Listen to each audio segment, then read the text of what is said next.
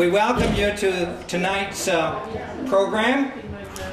The executive board of your society, the Bristol Historical Society, starts somewhere way back in January planning for the programs for the summer.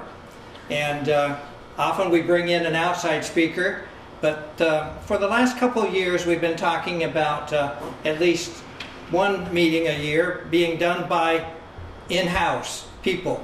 So this year, this program tonight is going to be done by 3 people. And as you can see there, I'm starting out, and it's on the O'Neill family. I'm the secretary of the society, and when inquiries about genealogy come, Gerald or Sylvia or Steve will send them on to me. I'm sort of unofficially the genealogist. And then the second part of our program, Reg is going to deal with O'Neill properties. And if you know anything about Reg, you know that he is the researcher par excellence for the Bristol Society. And he has a lot of things that he's going to share with us. And you need to hold some questions for that part, unless you have some for the dry genealogy that I'm going to suggest. And then there's going to be a personal touch at the third section with Sylvia talking about the O'Neill farm, which she and Lester bought 1962, was it? 63. No. But you lived there before you bought it. Oh yes. For several years. Yeah. Okay. Well, I don't know if you know too much about the O'Neills. We're going to hope that when you leave tonight you'll know a little more about this family. How many of you can guess when they came to this country? What do you know about the potato famine? Oh. Yes. You think it was because of the potato famine? I would openly say the 1830s or so, but that's just not knowing anything. It's truly on speculation. Well, the potato famine in Ireland was 1845 to 1852, or the Great Famine, as they call it. And it's hard to imagine, but 1 million people in Ireland died because of that famine, and 1 million people emigrated. Mostly to America. The population in Ireland fell 20 to 25% during those years. Now, the O'Neills, however, came before the potato famine.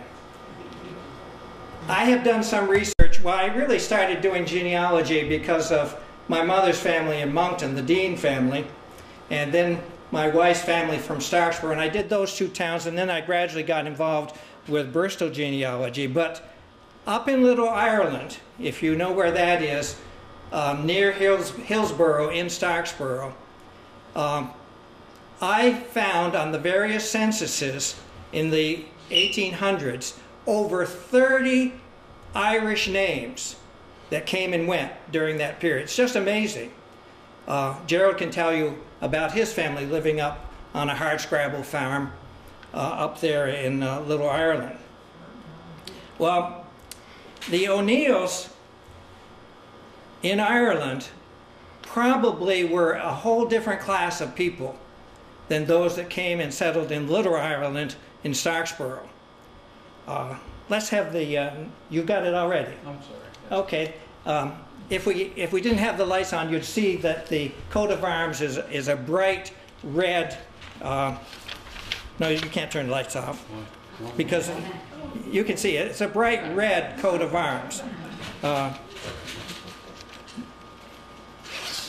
If any of you know about heraldry, you know that in England you have to be a descendant in order to claim it.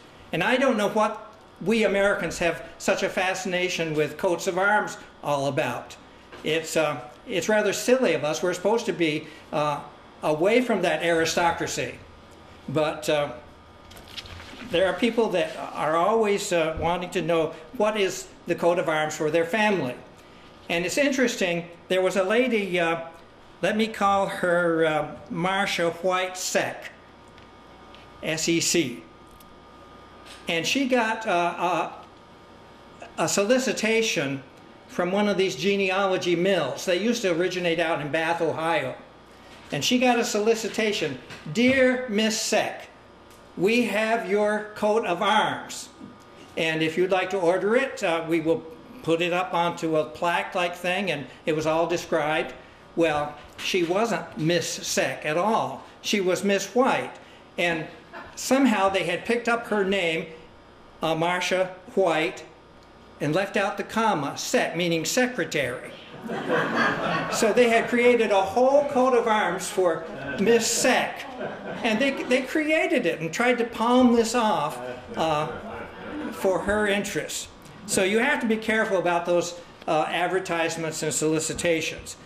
Well, the coat of arms for the O'Neills is genuine, and the Irish coats of arms are not the same as the English coat of arms. In Ireland, if you're a member of the clan or the sept, S-E-P-T, in Ireland, you can advertise or bear the coat of arms.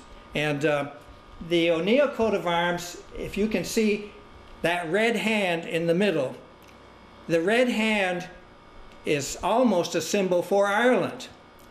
And they trace their ancestry back to the kings of Ireland. And that red hand is explained in several different ways. When tribes were coming into Ireland, there was a promise that the person that first landed, or who first touched the soil of Ireland, it would be his.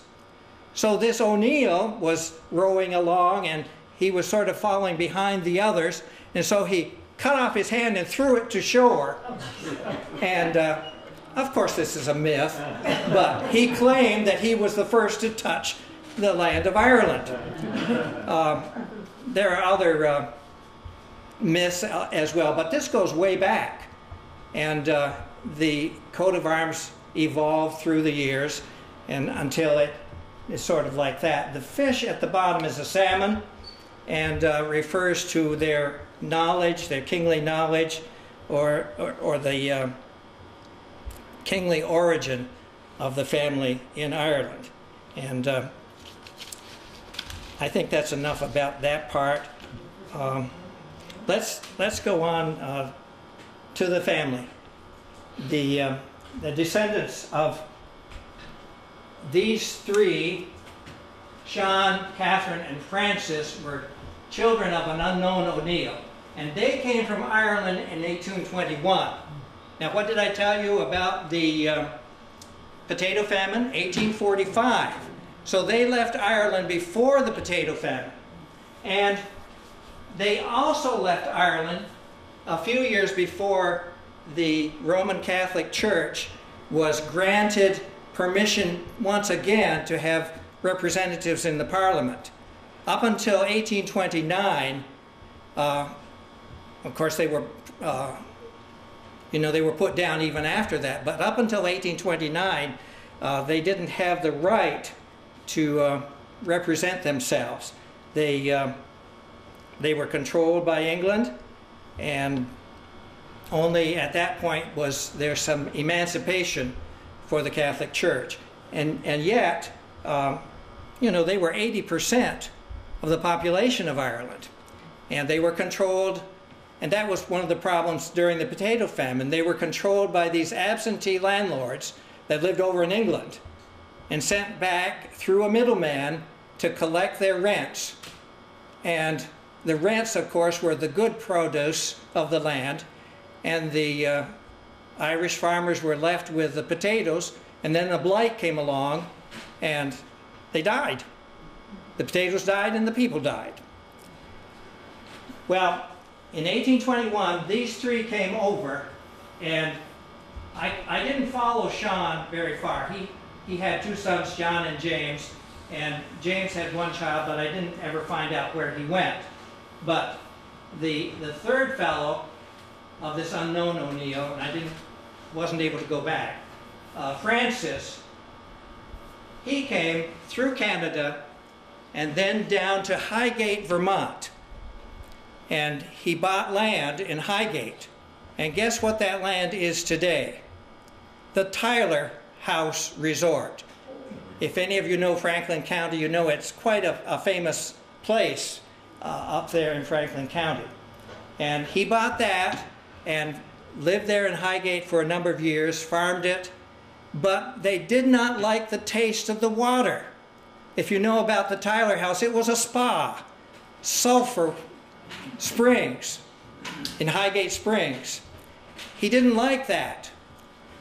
And so then, let's go to the next one. He had, oh, I think 11 children. Yes. Patrick had 11 children. And he came to Bristol around 1869. He made a trade with the people that owned what is the bike place, the O'Neill Farm. He made a trade with whoever owned that, I've got it in my minutes, for the land in Highgate. I don't know who had the better deal. If he had left that in the family, you know, the O'Neills would be far better off maybe today than they are. Although, you know, there weren't very many of them. I mean, he had 11, Patrick did, but look, no children, no children, no children. Dr. James, one child. The others had no children. Either they didn't marry or they were infertile or whatever you want to call it. They didn't have children.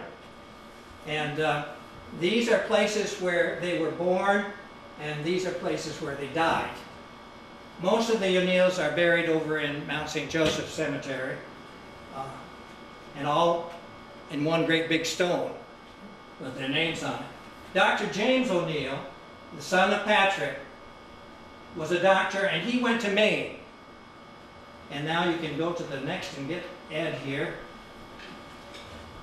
Edward Lynch O'Neill, and he's the one that Sylvia will be talking about, that owned the farm before the Coffins bought it. But you see, you know, they had no children.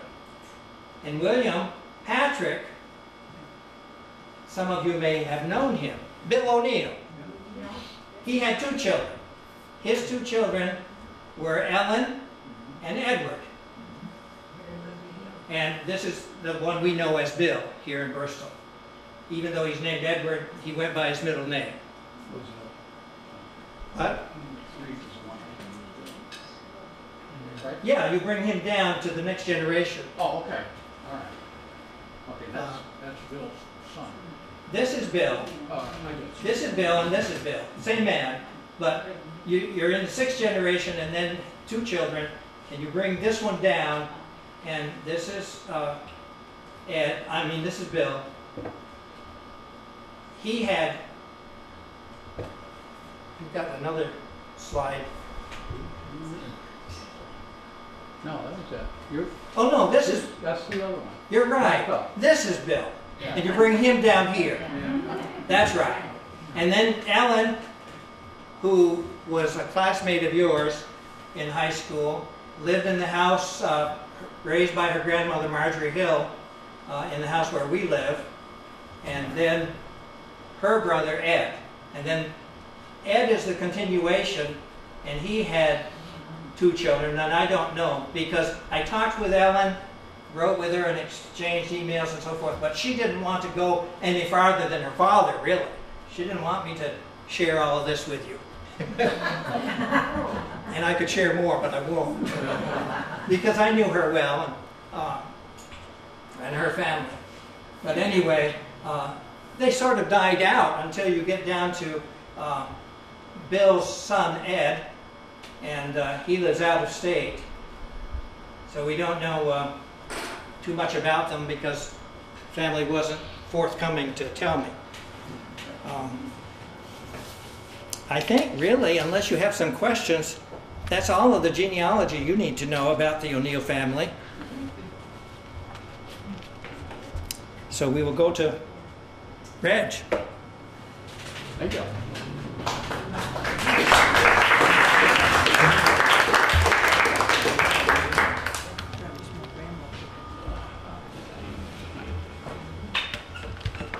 To get situated here. Here. Okay, I'm going to talk about Patrick, some of Patrick's properties. That was the one that had the 11 children.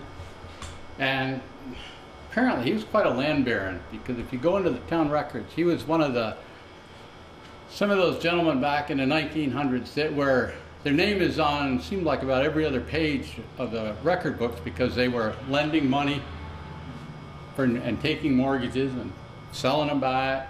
But he had, his name would show up in many of the record books. And like I say, besides owning his own land, he held mortgages. And I started with the quadrennial records that we have here. And, wrong one. And they started, they go every 4 years.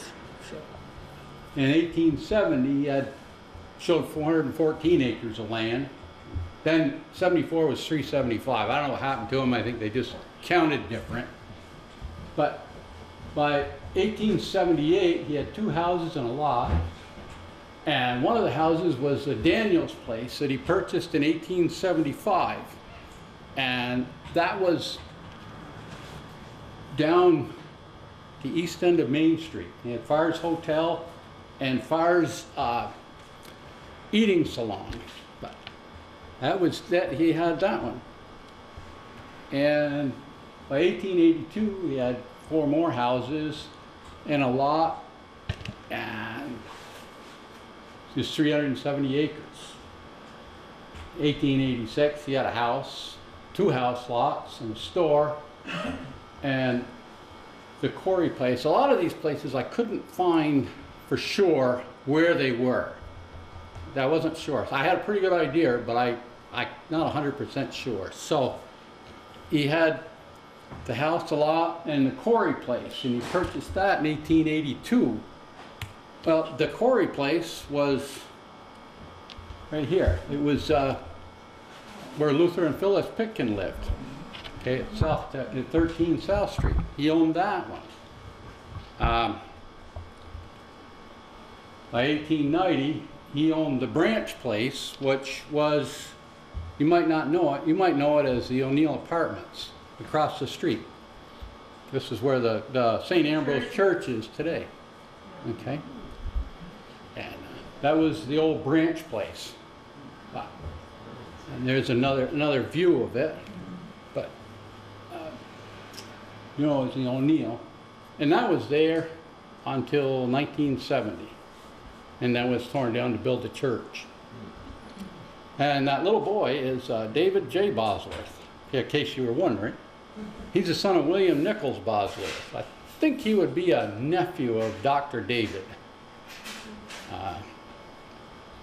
There's 2 pictures on the bottom. You can see is when Mount Liberty took those, when they were tearing it down. Who did you say that was? Who? Who's the child? David J. Bosworth. Whose son? William. Okay. I think it's Dr. David's nephew. But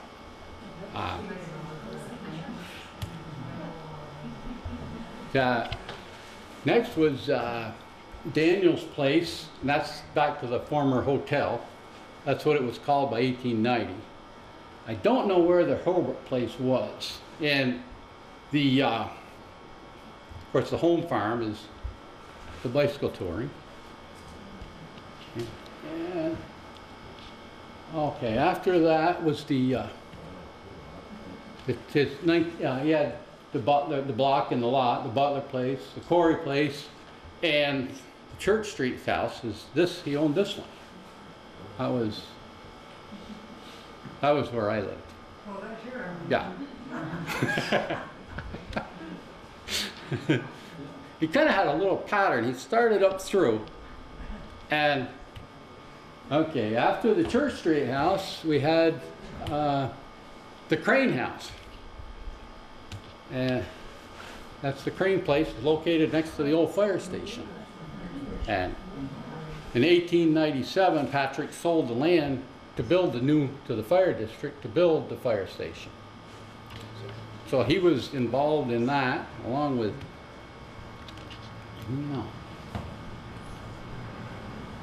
Daniel's house. Daniel's house is a separate, you had a Daniel's place, and then there was a Daniel's house. And that Daniel's house was located across the road.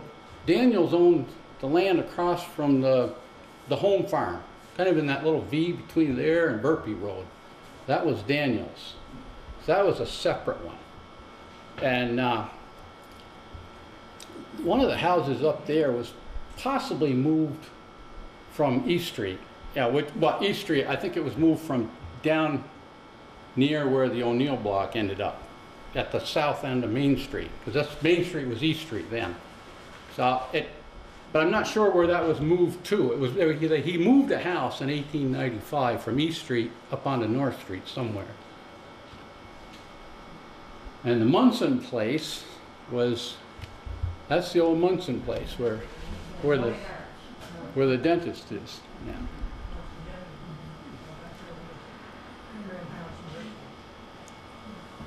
So he was investing his money all over.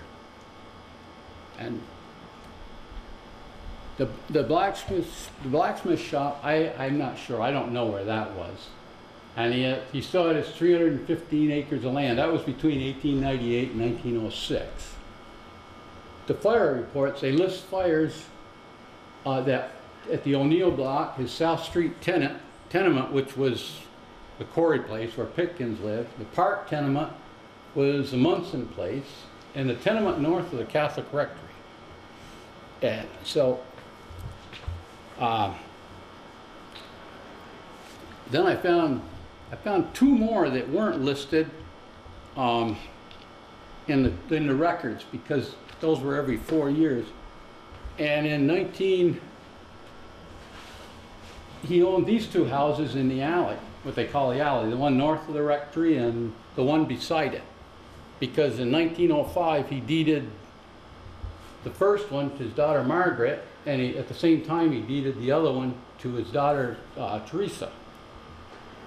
So right now he owns from here right straight up through to Church Street, and he had another house on the north side of Church Street, and I'm not exactly sure where that one was. So those are that I know about. And then these are some of his kids, his heirs: John, James, Frank, Willie, Nellie, and Margaret. Yeah. So by in 1914, it was listed, the O'Neill estate consisted of, 3, 4, 5, 6, 8 of his 11 children owning all the property, because he had deeded it over and he died by 1914. But if you look, some of them owned a third of a house, some owned a sixth, like the Main Street block, some of them owned some land, some of them owned half of a house. So it had to have gotten a little bit confusing, you know. I think there might have been a little tension there. That may be why they don't have any money. I think they sold everything, but they had, and but it was kind of neat. I don't know what happened to Teresa's house, and Margaret said he deeded to him, because they don't show up there now.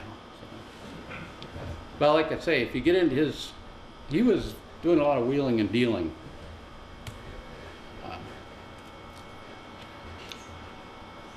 The O'Neill block was on Main Street, was probably the largest piece of property that he owned.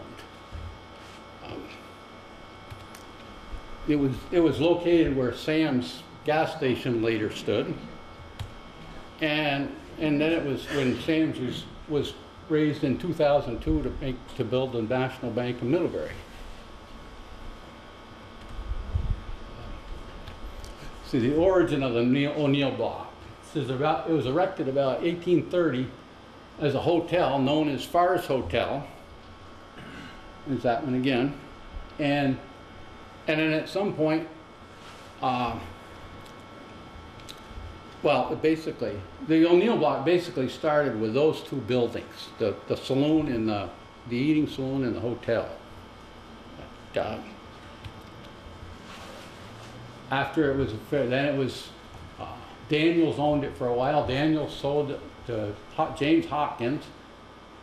Hawkins in 1873 exchanged it for the farm of Charles Abernathy in New Haven.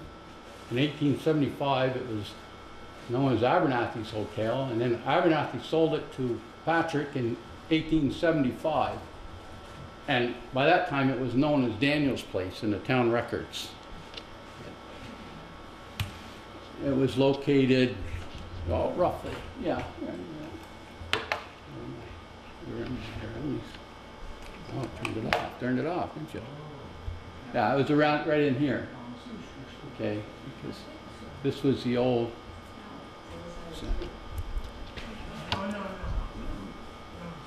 And yeah, Red. What's up? Was Dan Thomas's shoe store Next door. Next door. I'll show you a second. Well, I take that back. Dan was everywhere. Yes. Okay. He was there once. He was there. Yeah. And he was up there. No, this is not that same building. Yes, sir. No, pay attention and I'll get to that.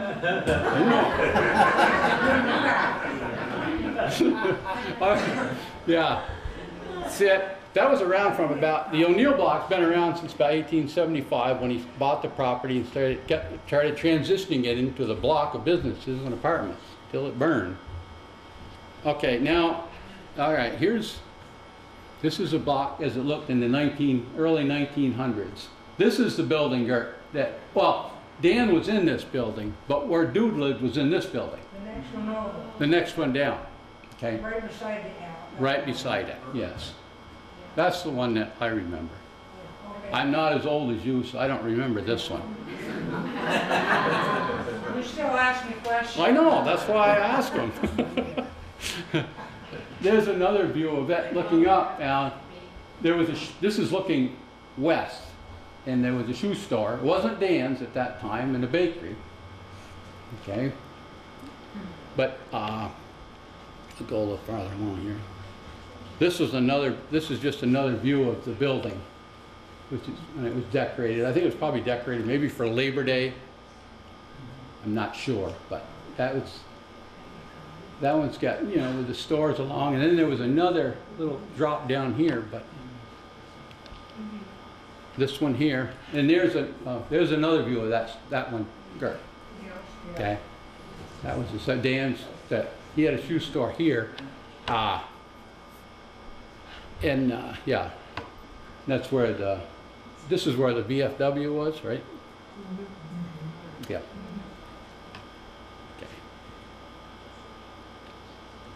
Here's what did I do here? This is the east end of the block around 1900. This is the side of the block today. You know where the bricks fell down? Yeah. Right there. Okay, and that's the alley. So you're just kind of looking at that. And this is the east end of the O'Neill block, and they tell me, see that? I've been told, I think that's Dewey Kemp's restaurant there. This is the alley again, next to the main block. And this was this was Dan Thomas's store here. It has shoes repaired. And you can't read, right here, this says D. Thomas 5 and 10 cent store is what that sign says. So Dan was in there, he was in there before it burned. So that was what's this one for? Okay. This was the O'Neill. Yeah. Oh, yes, my God, yes. That sleigh, that's George and Charlie Smith. So that was taken around 1928 or 29. This was just before it burned. I don't know what the goat's name was. What was the goat's name? What was the goat's name? I don't know. And I don't remember the goat. Do you remember the sleigh? Yeah. Anyway, I thought I must have hooked the goat up, and it got Charlie and I.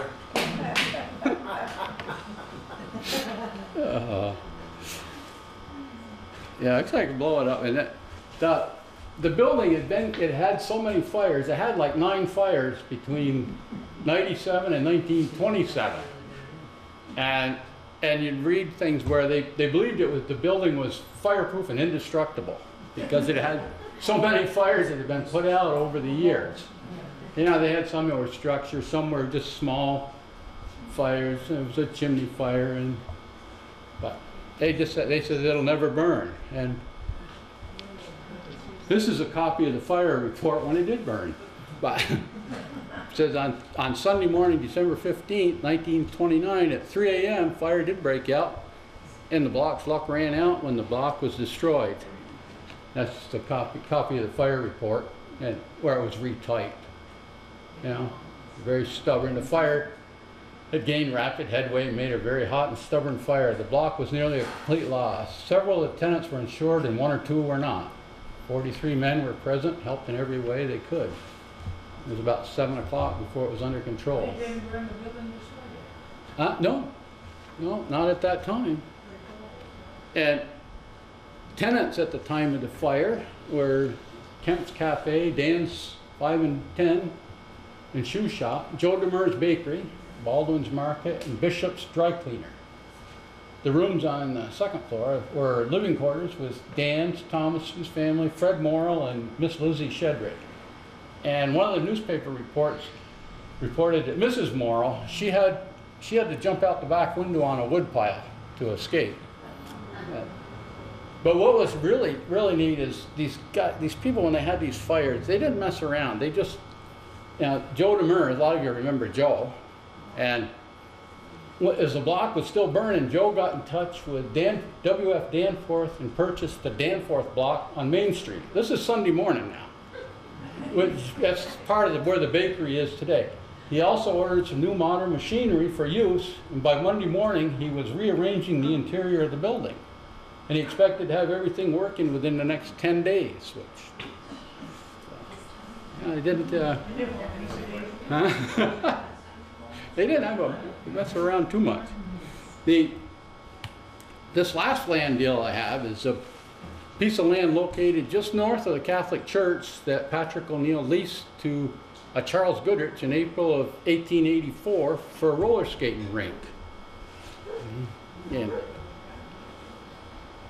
This is a copy of the lease. You can't. It gives the dimensions and where it is in relation to the church and everything else.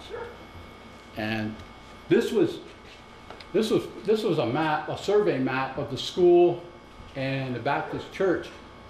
And this roller skating rink, this Charles Goodrich put up a 40 by 100 foot building right here just north of the old Catholic church and right where the rectory is today. He built the roller skating rink, the Bristol Parlor roller rink. Okay, and it operated from. Let me see. Get over here.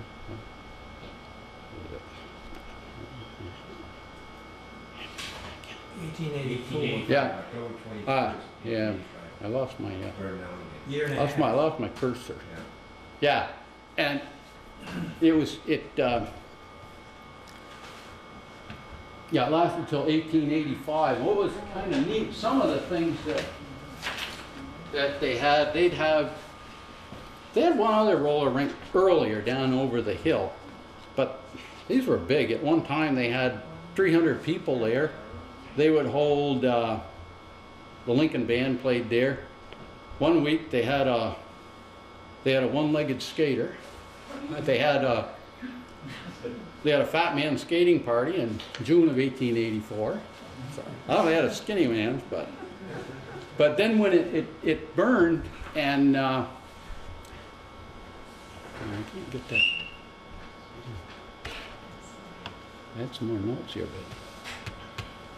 but let me back up.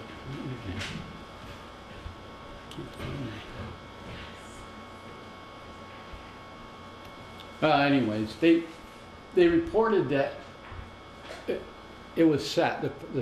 Somebody burned it, but they said if it hadn't rained the night before, they figured that the Catholic Church, the school, and the Baptist Church would have burned. Speculation or whatever.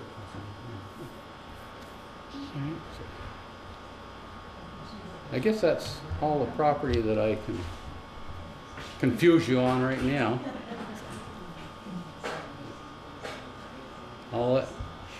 Is Sylvia still here? She just has a lady. Oh, okay. She didn't run away. Is that where they got the name Holy Rollers? Yeah. Must be. I don't know. I always wondered about that. It might be.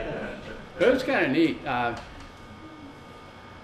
that they would, because I had come across that once before, that there was a roller skating rink and that around then, but I didn't know where it was until I found where they talked about the church and stuff, and on the lease it put it right down, and I could go from that that old survey map where they had the pins on that map, and they described the same thing in the deed. They described those same markers, so you could take that map and measure it, and almost put it right, set it right where it belonged, where it was. So,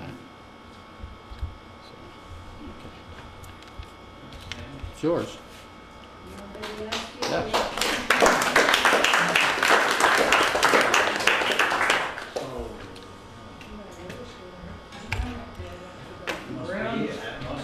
You all set? Yeah.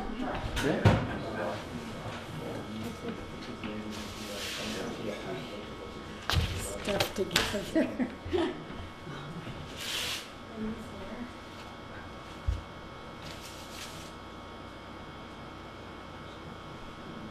It's too quiet. Well, I'm here to tell you about the end of the Patrick O'Neill family farm. You've heard from John about the genealogy of how the family started. Can you hear me? No. Okay. Is that microphone on? It only is a recording. Oh, I see. All You right. gotta speak up. I do have to speak up. I will do my best. You've heard from John with an expert presentation about the genealogy of the O'Neill family in Bristol, and from Reg, well, he gave us a good rundown on all the buildings they owned and all the different things they did with their money. So this time I'm here to bring, it was quite an illustrious family, I think, at the time. I'm here to bring to close that accumulation of property, which would be just the farm. We were just in on the farm. The Coffin family were the only other owners of the O'Neill property to use it as a dairy farm. If it wasn't for Lester's great desire to own a farm, we wouldn't be there. We have been asked many times how we got there in the first place. Well, I'm sure some of you have heard this before, but if you wait a few minutes, I'll tell you again.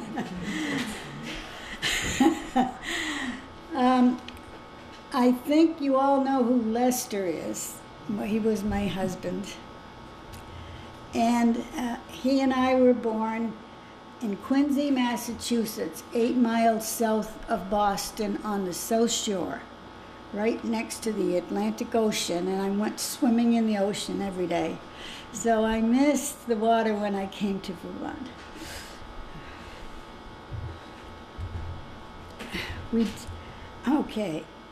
We did not meet for about 20 years later, when he was in boot camp with the Marine Corps.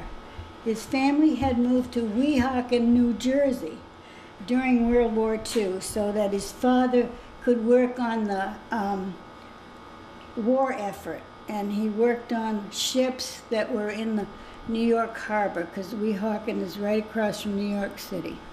And he worked on the ships, painting and refurbishing them during the war. During that time, and a little after that time, the agriculture department set up a program to enlist high school students to go to farms in New England, Vermont especially, to the farms where sons had been killed and workers, and they were kind of depleted of staff on the farms. So he saw the poster, and because he was living in the city, he decided he'd rather go to some other place for the summer. So he signed up to go, and he was accepted. And for the first well, I should read this because I'm getting ahead of myself. They started, the Department of Agriculture just started to recruit young high school students to go to the kneading farms for the summer. They would be paid a small fee and get their room and board for working, you know, every day of the week. As a teenager with not much to do in the city, he signed up. He was accepted and landed a job in Bridport, Vermont, on the Linus Payne farm, and that farm is still there on Route 22A. Mr. Payne confided in me once that he said to himself when he saw Lester get off that train in Middlebury, "What am I ever going to do with that boy?" Well, he found out they got along very well, and that's when Les started to really want to be a dairy farmer, because he liked the discipline of the whole thing. So he went to work on that farm again for a couple of more summers, and then he graduated from Weehawken High School.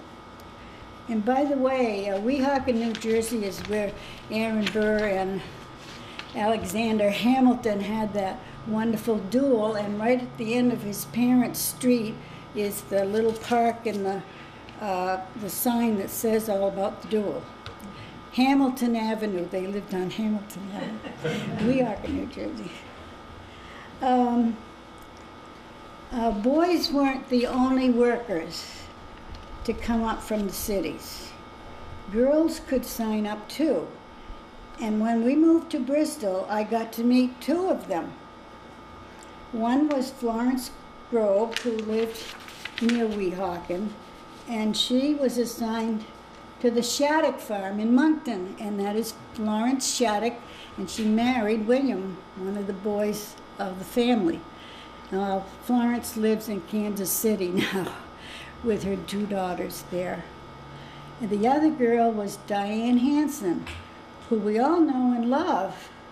She came from New York to the then Purington farm, and she married Francis Heffernan and stayed in our fair town. So we all know her. She came in the same program. Les went to Vermont Agriculture School when it was just for agriculture, and because he wanted to know more about the business of farming. He knew about milking and the machinery and all that, but he wanted to know about business things. So he was there, and then he went into the Marine Corps, and then he had a time in Korea. Well, I met him before he went to Korea, and we decided to marry when he came back. Where did talk of being a farmer come in? City girl, not knowing anything about a farm. What did we talk about? Not much about farming, I will tell you. I just knew that if he wanted to do that, it was all right by me. But I was not thinking about moving to Vermont. He got out of the service in April of 1954 and looked for a farm job. And he found one right away at the Green Range Farm in Whiting. That was owned by Tom Whitaker. Tom was an auctioneer and in Brandon, and was milking a new breed of cows called polled Ashers. Not that I ever saw one. I wasn't invited to the barn to see the polled Ashers. Anyway, Tom also inaugurated a polled Asher association in Brandon, and his son told me that they finally moved it to the Midwest because polled Ashers didn't do very well in New England. Well, after our marriage in June of 1954, we came home from our honeymoon one day ahead of time, so Les could get right into the farming business. Our goal was always to own our own farm, and after 2 years and twin babies later, we were offered the opportunity to rent a farm. A farmer friend of ours, Seeley Reynolds Jr. from East Middlebury, who Les knew before when he was in Vermont. Some of you may know John Reynolds, and that's his son. This was his dad, and he gave us the opportunity to go into this farm. Seeley would own the cattle and the farm machinery. We would do the work, and when the milk chicks came in on the 15th and the 30th, we would pay the rent and then divide up, and the other bills, and then divide up what was left, which wasn't that great. But anyway, that's how it worked. Well, I have finally gotten to the point of no return. Les and Seeley looked at the place. I was brought in to see the housing, and we decided that if we were ever going to get started in farming, we'd better take the offer. So on April 29, 1956, we moved our belongings to the O'Neill farm on then North Street, Bristol. We lived beyond the village, so it turned out to be an RFD box number, and then another one, and then another one, and then another one, and it finally turned into Monkey Road. Before we rented the farm, there was a number of other farmers who did also, and that's what Mr. O'Neill was. He was the overseer of renting the farm out. I can only go back and name 3 other families who rented for short periods or long periods of time. Joseph and Dorothy Brown, correct? He's my informer on this. Roger Jimmo. He was there in the 30s, and Andrew and Doris Hill Jimmo in the 40s. And then the Clifford Orvis family was there before we came into it. So those are 3 renters of the farm. And I'm sure that all the farmers that rented from them did their best to keep the land up and work the barn the way that it was. Well, Mr. Edward L. O'Neill was a gentleman farmer. He oversaw the property. We never called him Ed. We always called him Mr. O'Neill out of respect for our elders, as we were taught when we were growing up. So that is why he is Mr. O'Neill in my piece. He was only at the Bristol farmhouse during the summer months and boarded up the doors of the main part of the house, so the tenants had only the back L of the house. The kitchen was in the far end of the L, and fortunately there was a bathroom that functioned, except when the pipes froze. There was no cellar underneath the bathroom and no central heating. So after our daughter Nancy was born in November of 1957, Mr. O'Neill opened up another room for us to use, which became our dining room when we bought the house. The years went on with that arrangement. of shares. Then we were able to buy the cattle and machinery from Seeley and have only Mr. O'Neill involved with money. Well, not that there was ever that much more money. The economy for farmers in the 50s left something to be desired. From time to time, we approached Mr. O'Neill about buying the farm. He knew that that was our goal, but always held off because he wanted one of his sons to have the property and to keep it in the family. He had 3 sons, Bernard, Edward Jr., and William, who showed no interest in the place. They were off in the corporate world. But they must have visited their father when he was in Montpelier for the fall and winter. Son William Bill lived in Bristol. After 7 years, we decided to look for another place. Although we liked Bristol, the children were in school here and it would be hard to start over in some other place. With the prospect of our leaving, he finally decided to sell the farm to us. So on the 5th day of January, 1963, Mr. Edward L. O'Neill personally appeared and acknowledged the deed and gave up the property his family had owned for so many years. I am sure that was a disappointment to him, and we hardly ever saw him again before he died in Burlington in 1972. After the property was ours, we opened up the whole house and started a renovation. In order to get a FHA loan, and that's the Farmers Home Administration, we had to agree to put in central heating in the whole house. Didn't have any. We had to paint the house and replace windows and storm doors. That was a tall order for a couple without funds saved to do this kind of renovation. However, over the next few years, we were able to do these required improvements and renovate the whole house inside, mainly through Lester's will to make a home out of an old house. I have a few pictures. Unfortunately, were no dates on these pictures that were given to us, but these are how the farm looked at different periods. Oh, we have it up there already.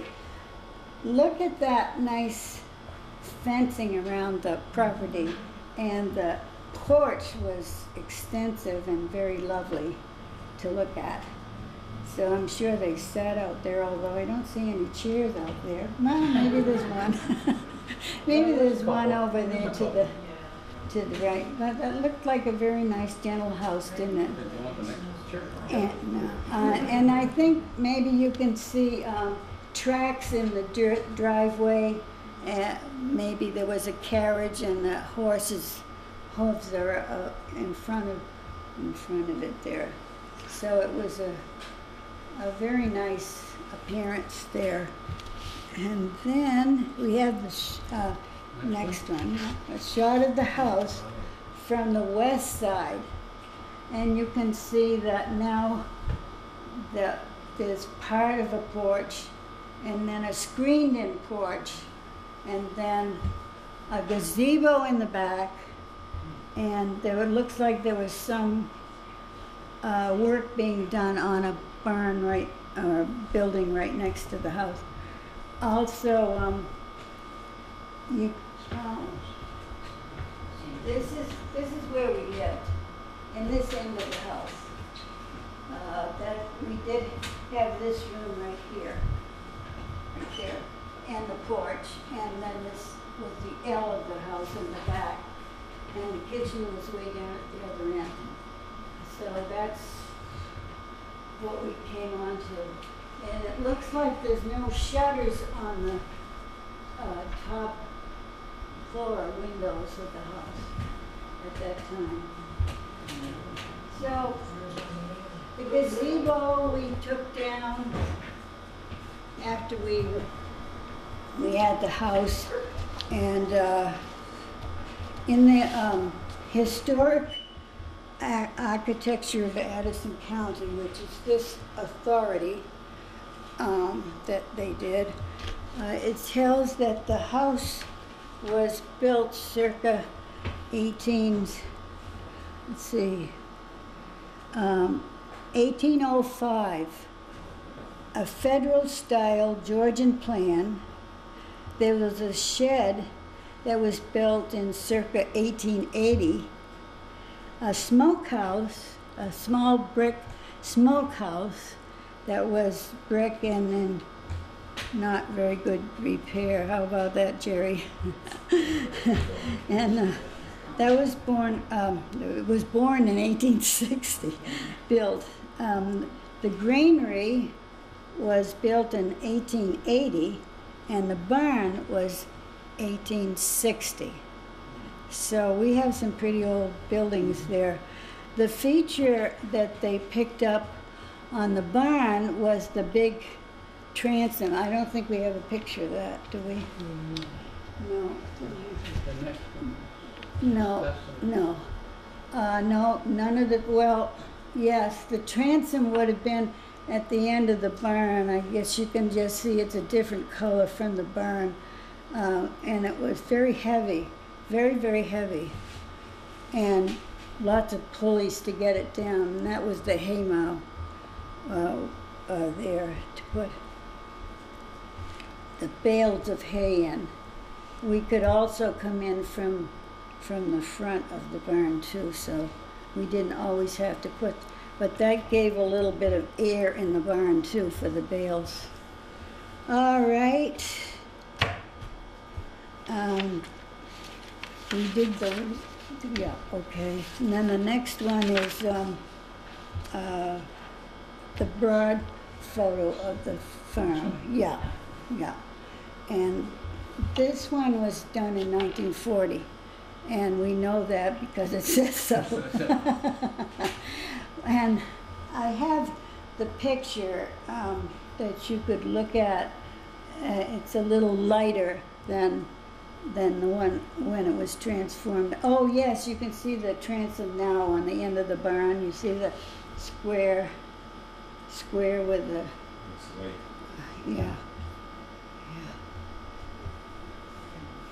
Anyway, and there's silos there now, and you can see Bristol Pond to the north.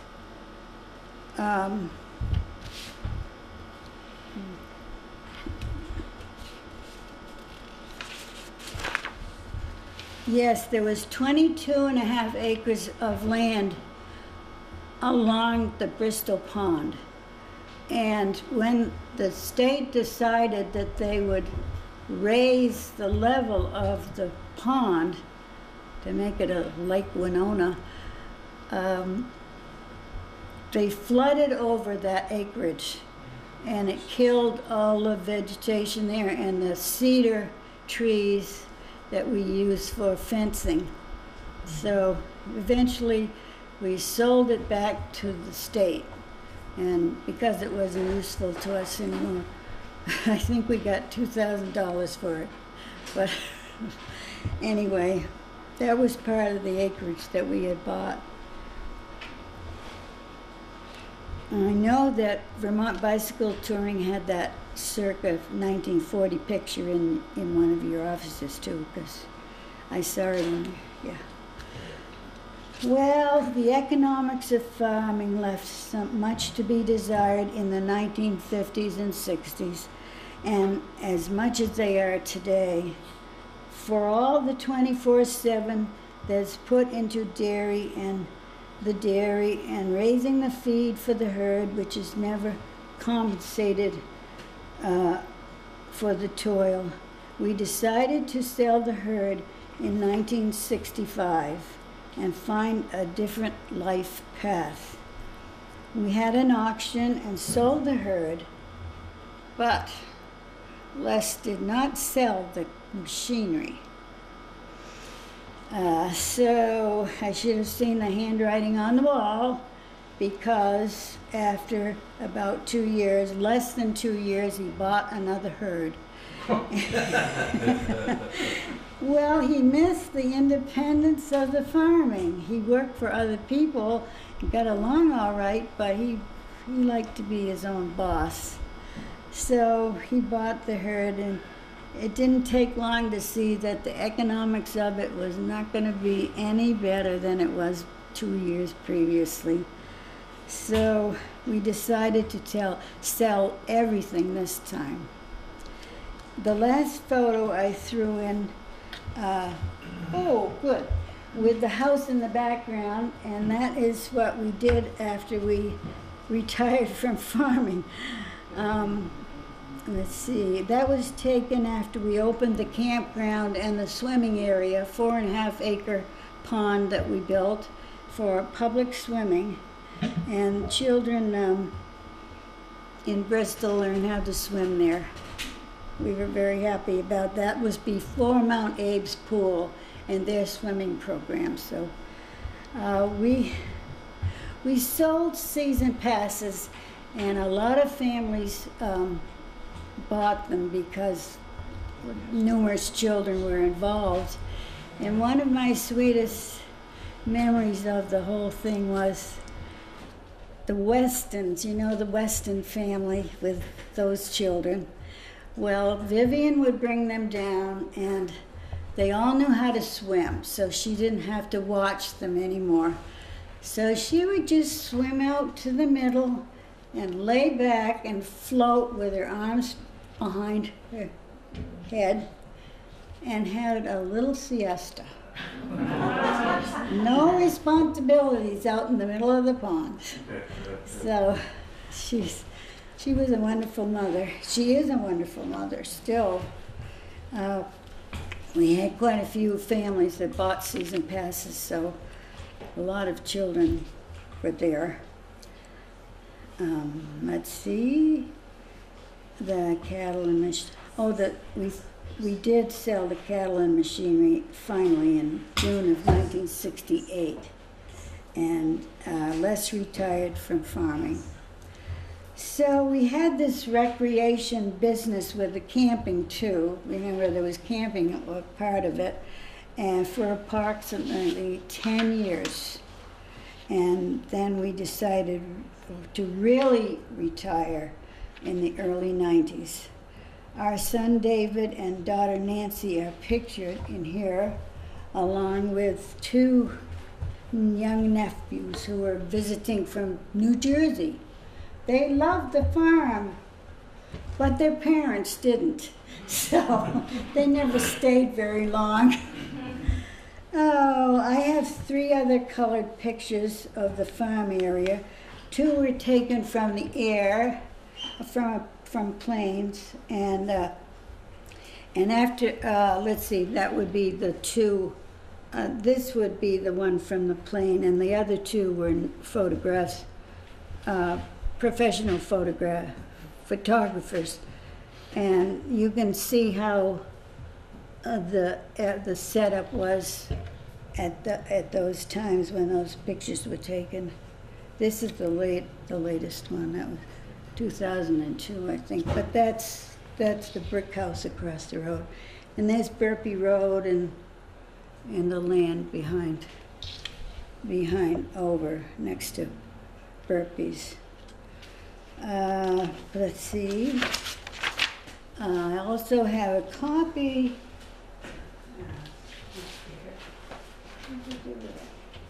Oh, it's under your machine. Yeah. I also have a copy. When we bought the place, the lawyer had to do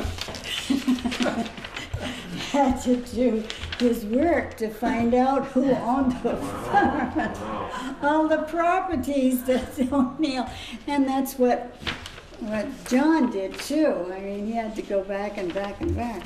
This was quite a bit of work for him, and we paid for it, I'll tell you. Oh, we paid for it. Well, eventually the house had become too big for us. The children married and were living their own lives, and grandchildren were coming.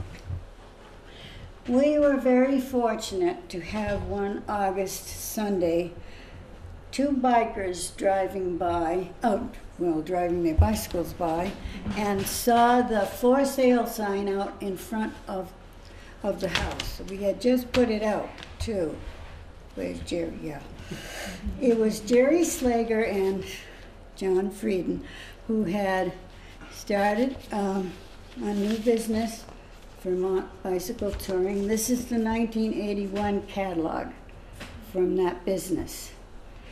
And he just stopped, and I saw them. I was upstairs in my bedroom cleaning, and I looked out, and here's these two fellows on bicycles stopping right in front of the house and backing up and going down the driveway.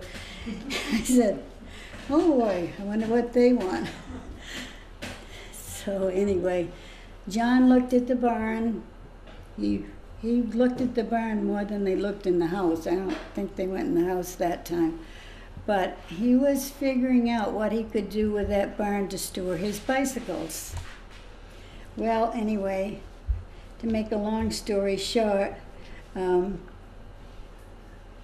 he did buy the house and the barn, 10 acres, in October of 1980, and therein is the end of the O'Neill farm, O'Neill and Coffin farm. So anyway, the house, let's see, where are we here? By January 1st, 1981, we had built a new house across the road on pasture land on the hill, and Vermont Bicycle Touring was ready to move into their new property, having purchased it in October of 1980. So we looked over at a quiet business rowing in the house that quickly became offices, and the barn was restructured inside to become the grand storage building for the bikes for the trips. We sold the pond within 20 acres to Peter and Bunny Dobner, and then because we wanted the farmland to be still used as farmland and not development, we sold that property to Robert Hill, the Four Hills Farm. So that was an interesting time for us. So Lester lived, for the years that Lester lived in the brick house across the road, he could look over on the fruits of his labors, a good steward of the land, and always his desire to keep it as natural and close to the Vermont traditions of a farm.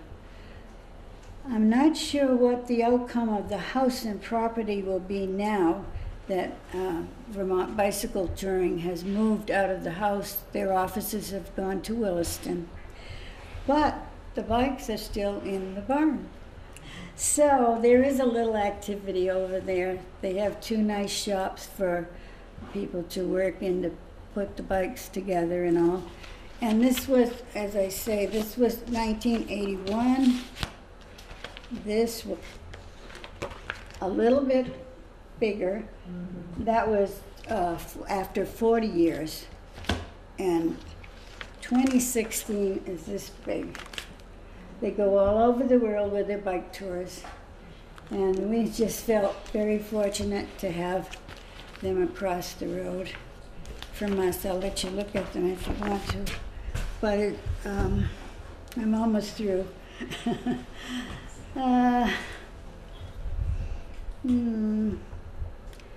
Well, it's quiet over there. No cars coming and going anymore. And it's just quiet. I need to express gratitude for the plus side of moving to Bristol. I've talked about the economics that haven't been good, but that wasn't Bristol's fault. That was the Department of Agriculture, mostly. Over the years, we have come to know a tremendous number of friendly, loving people who have become best friends for all these years. These good souls far outweigh the economics of farming, and our joy is in the children, their spouses, 4 grandchildren, and 6 great-grandchildren. Our family planted a young maple tree out near the barn in Lester's honor. He always said to just scatter his ashes on some old manure pile.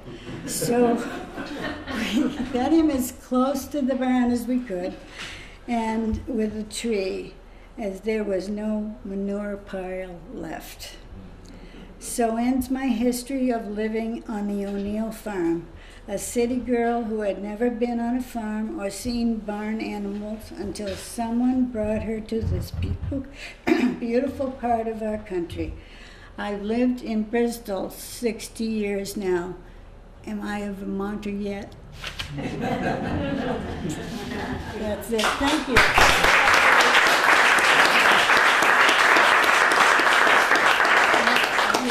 Yeah, I might have one other motivation for Lester renovating the house was the legend that in the walls was buried a bag of diamonds. Oh, that's right. Somewhere. If Lester found them, he's not talking.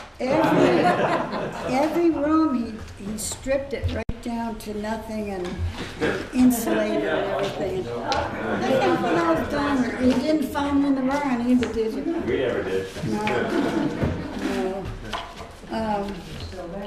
So that's it. Thank you.